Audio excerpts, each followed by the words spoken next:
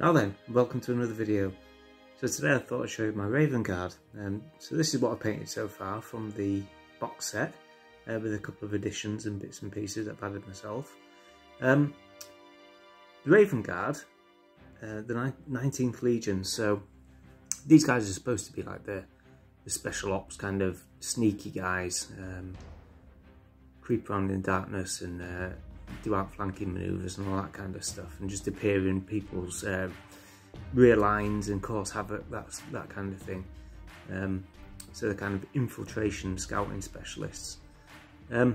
Quite a challenge to paint, to be honest, the Ravenguard. Obviously just the black armour, and black's always a difficult colour to paint without it just looking either grey or just really boring. So I've tried to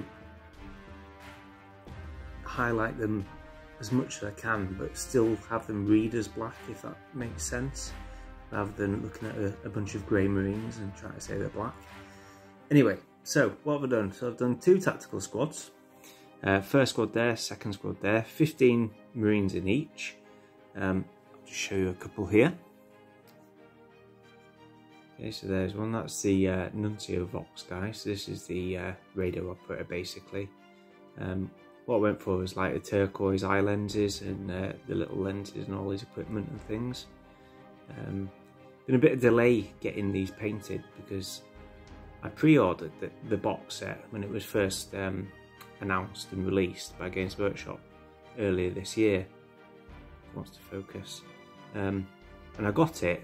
I built these couple of squads, started undercoating them and things like that, and then I just could not get hold of the transfers.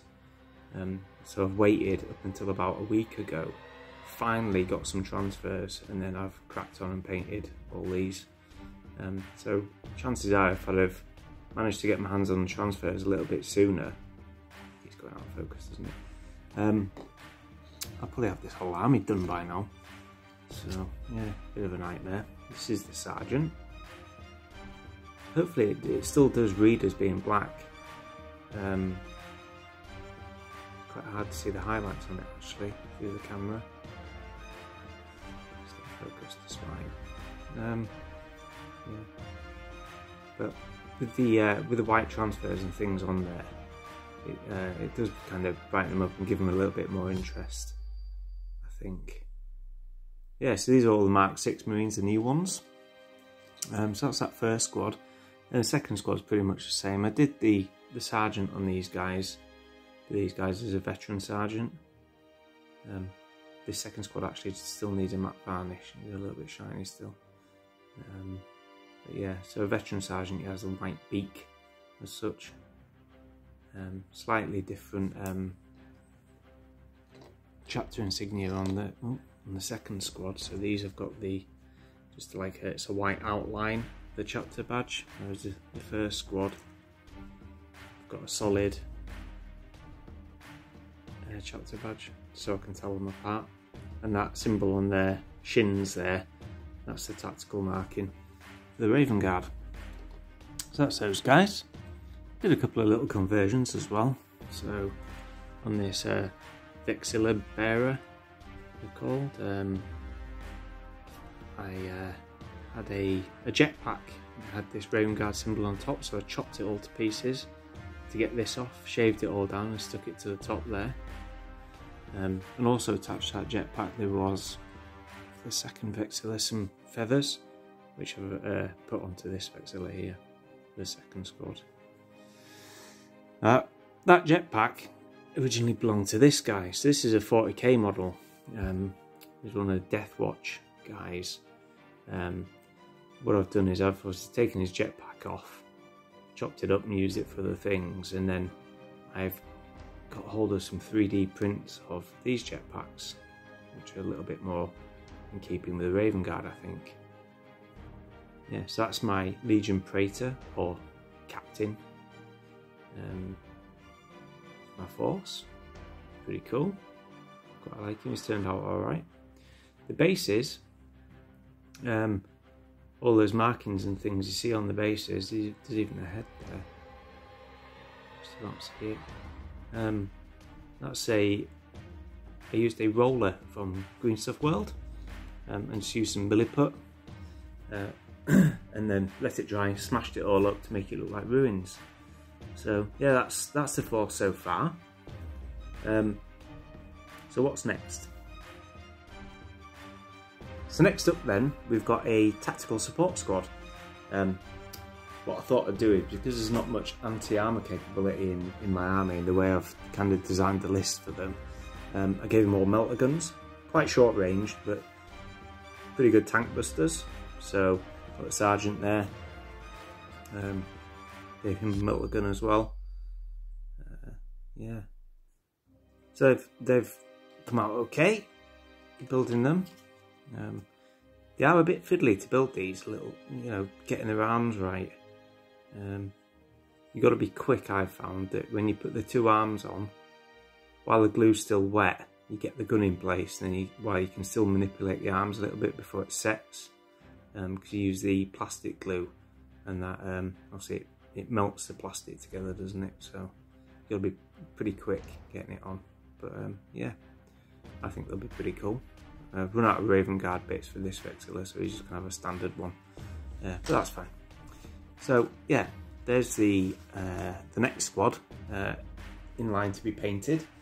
What I've also managed to acquire a squad of Terminators. So these are the Tartarus Terminators, so they're a bit quicker. And I just think they look really cool, Tartarus Terminators. There we go.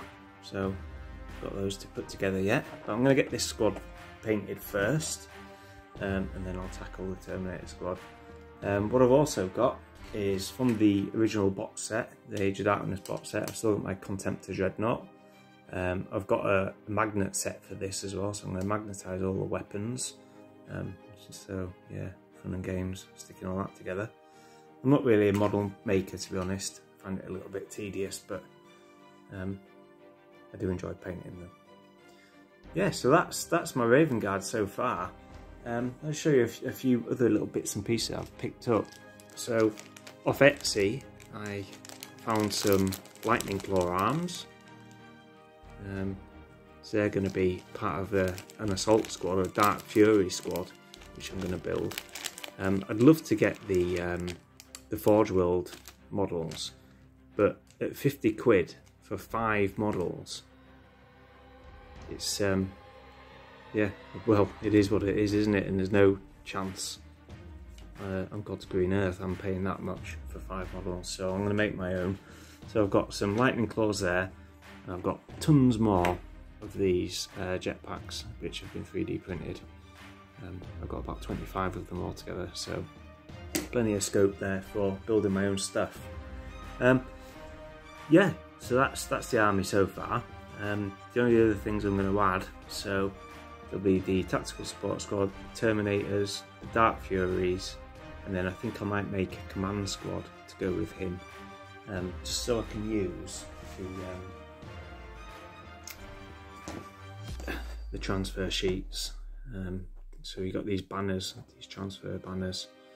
Use one of those, and this is the transfer sheet that I've been waiting for ages. They're pretty cool. Very pricey though for a transfer sheet, but well, yeah, it is what it is. And if you're into it, I suppose you need it, don't you? But I won't be buying any more of them, I'll tell you that. Yeah, there we are. So that's my Ravenguard so far. I've always liked the Horus Heresy. Though I'm pretty much a historical gamer, to be honest.